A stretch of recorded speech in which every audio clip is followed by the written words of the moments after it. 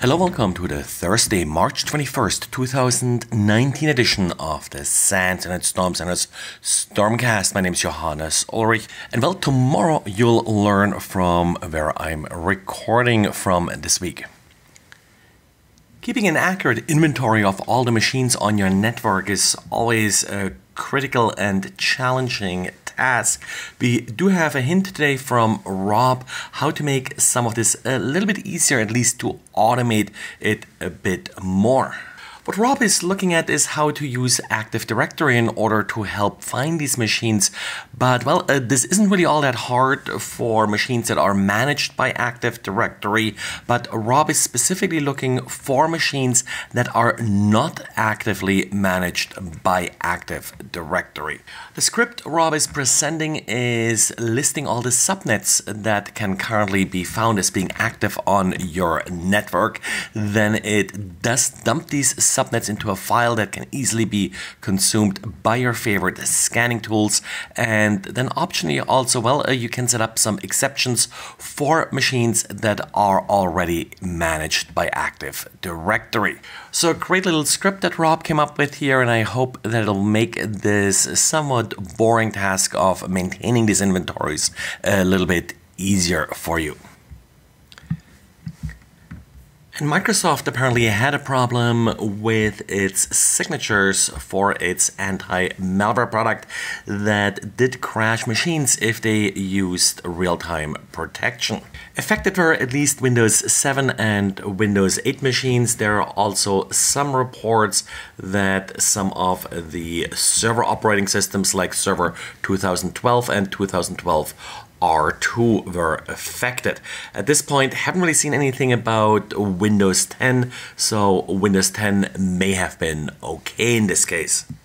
Later today on, Wednesday, Microsoft did publish updated signatures. The version of the good signature file is 1.289.1587.0, and this apparently fixed these crashes.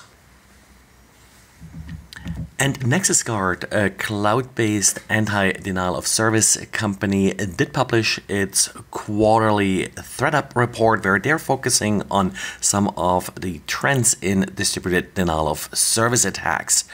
Interestingly, what they're noting is a radical decrease in these type of attacks.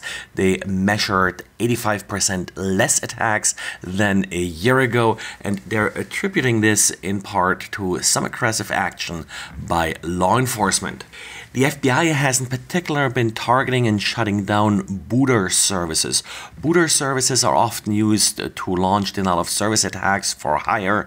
So essentially you can hire these services and they then use their botnets in order to launch these denial of service attacks.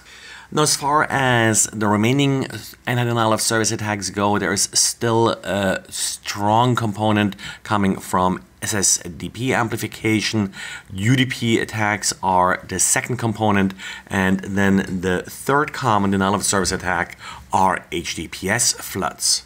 Actually, just yesterday, I happened to sort of do a little demo in class where I was looking at some of my snort logs from home, and just as I was watching the logs, there appeared to have been a fairly brief, just a couple minutes, denial of service attack happening against my web server that did use some malformed TLS packets. NexusGuard's report is also in line with a similar report by Link 11. They focused on Europe and they saw also a significant decrease of 60% across Europe following some of these web stressor takedowns. And then we got a couple of notable updates to talk about. Firefox released a new version, Firefox 66. With that, we also have a new version of the Tor browser. Tor browser is the Tor Onion router packed together with a Firefox and in a particular privacy preserving configuration. And then we also got updates from D-Link for a number of their routers, in particular the DWR and DAP 1610 series.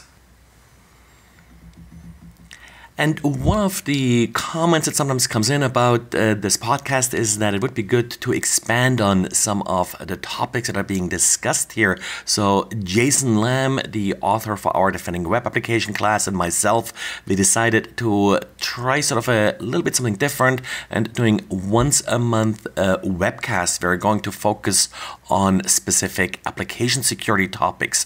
The first one will run on April 2nd, so that's a Tuesday. If you're interested in more details, there's a link to it on the ISC homepage. That's it for today. Thanks for listening and talk to you again tomorrow. Bye.